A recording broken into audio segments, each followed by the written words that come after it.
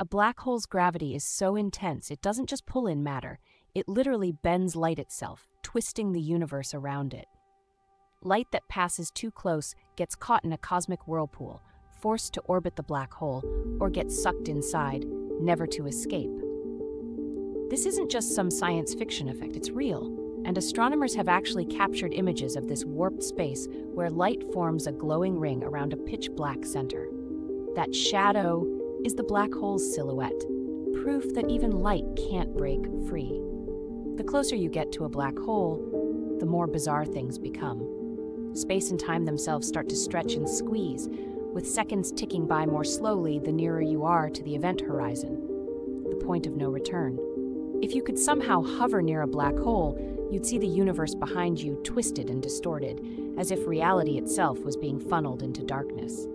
Black holes just consume matter, they reshape the very rules of existence around them.